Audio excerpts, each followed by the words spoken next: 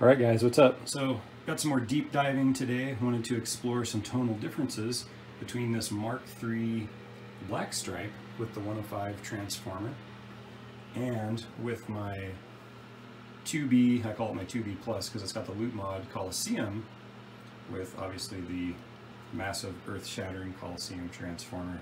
Anyway, 180 watts versus 15 watts. So I've got it on class A. They've got the same tubes.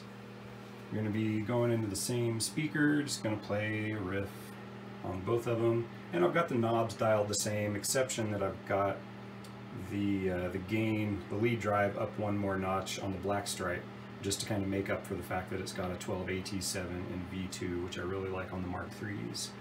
But other than that, pretty much I dialed them in just to have as aggressive as I could get them, really, is where it is. So anyway, check out this riff.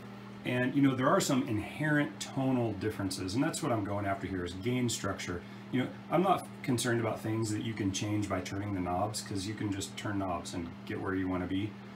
I'm talking about the actual tonal structure and gain structure that are things that are just inherent that you can't change with the knobs.